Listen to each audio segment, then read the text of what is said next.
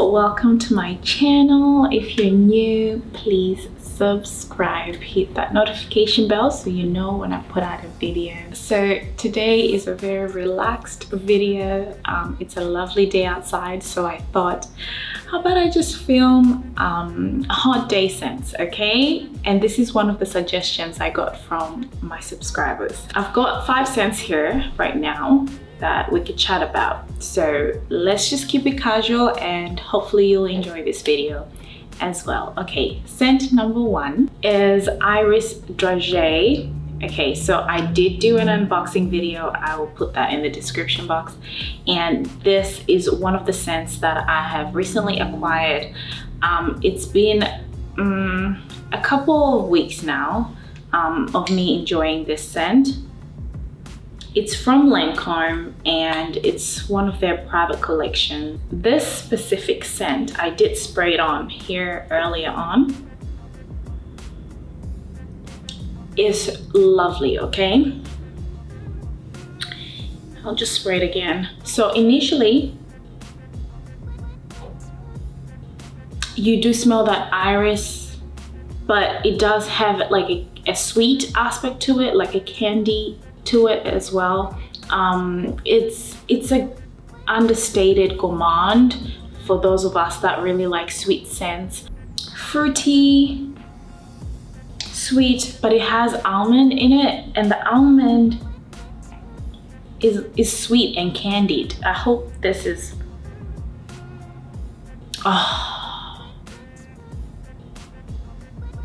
Iris can be a bit sharp for my nose, but because it has that sweet aspect to it, it makes it more rounded, and the almonds always do that in perfumes. They make them a little bit creamier and sweety.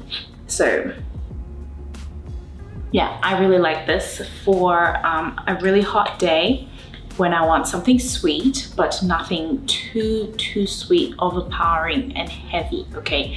Because some heavy scents will make you feel hotter when it's already hot outside. So yes, it's an understated gourmand, and I love this one. So that's Iris Dragee. Iris Dragee. Okay. Our next scent is one that's been around for quite a while. Ooh. This is L'Imperatrice by Dolce & Gabbana, and this is a perfect summer scent, okay? It took me a while to get used to and to like, but now I just can't believe I did not appreciate it from the get-go. It is sweet-ish. It's got a soury aspect to it. I think that's like the pink pepper-ish. Spicy. It's got kiwi, it's got watermelon, rhubarb. That's the tartness, yeah, the rhubarb. So yes, it is fresh, clean, feminine, and it's one of those that you get compliments for, you know? Yeah. When it's hot outside, if you grab this, you can't offend anyone. You like it, they'll like it, you know, kind of thing. It's a go-to summer scent. So yeah, L'Imperatrice. It is one that I would pack if I was going away, and yeah, because it's when I'm not overdoing things and I don't want to complicate my, you know, trip or trying to overthink everything. I just grab it and go. I'm trying to find a perfect word for it. It's just, it'll work in any summer situation. The next scent is Gin Fizz by Lubin Paris, and this one is another go-to summer scent. You just smell like a sparkling drink. I mean, when it's really hot, wouldn't you like to smell like a sparkling drink? And it's refreshing, it's cool, it's lovely, okay? It's sweet, but not in an annoying way.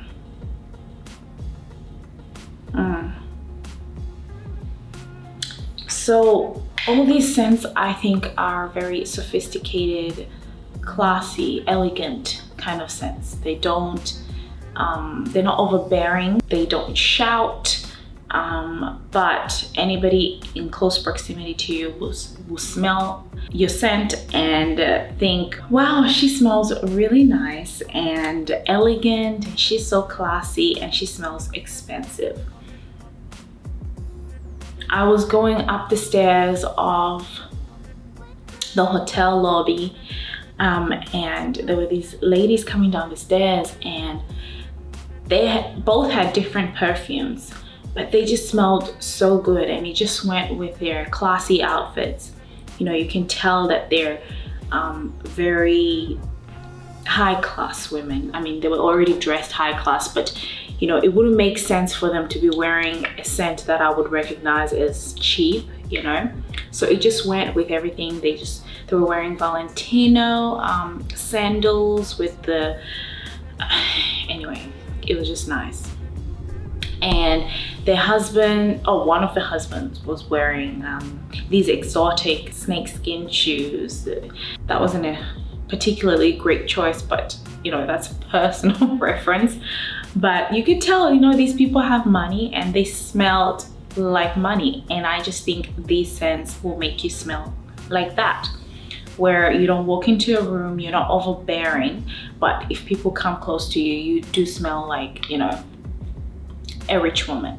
So yes, this is Lubin Paris Gin Fizz.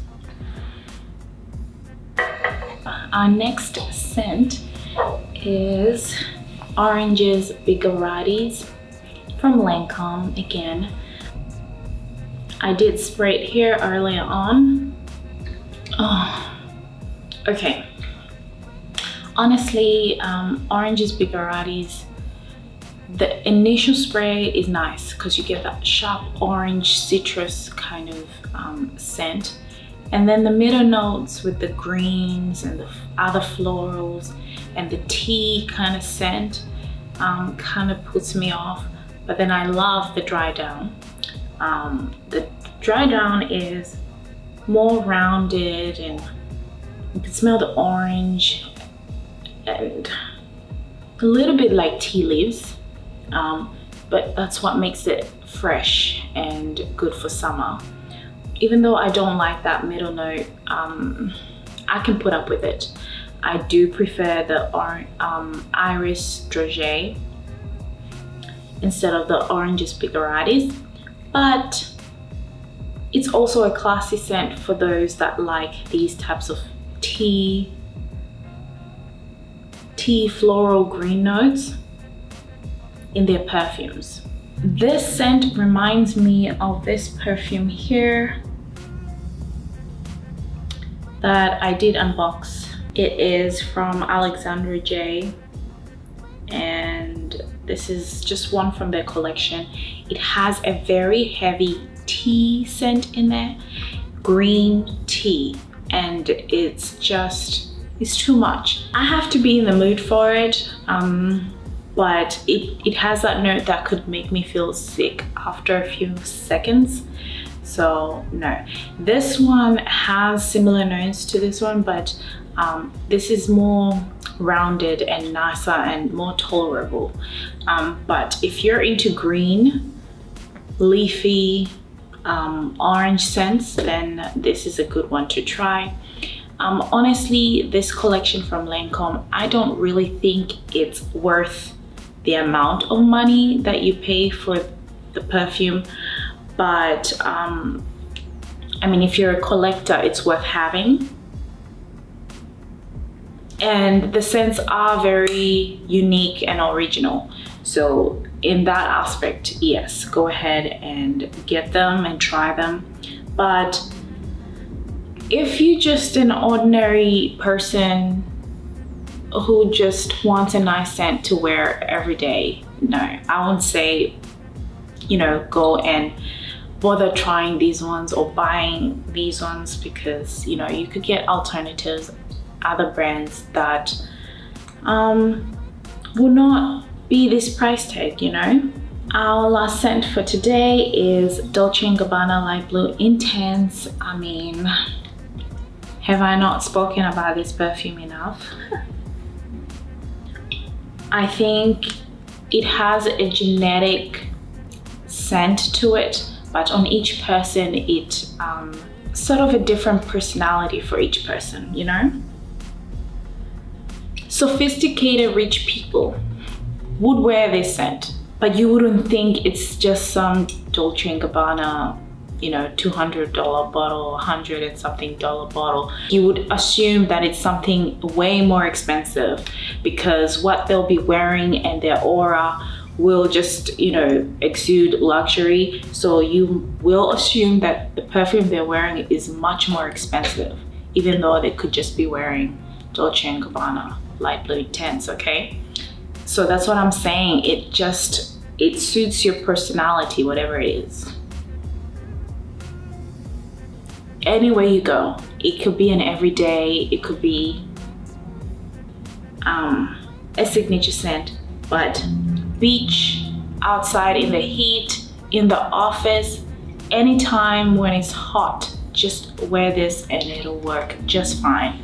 And right now where I am, I do see a lot of business people, so I mean, they might not gravitate towards this, but if they did know about it, they would appreciate Dolce & Gabbana light blue intense.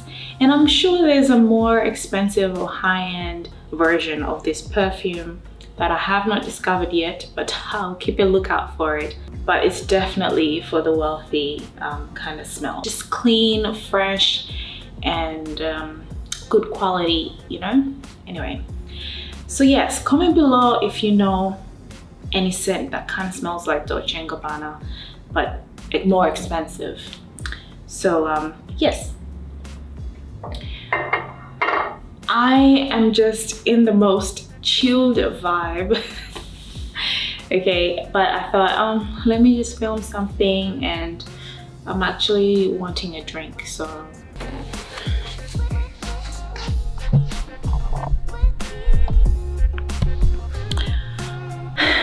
okay, so up close and personal, okay? Filming stuff. That's my view that I am working with.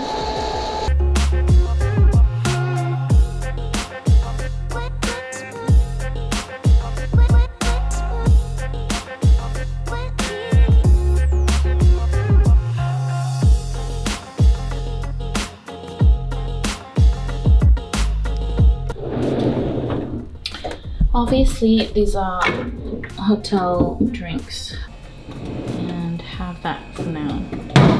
Get all this alcohol.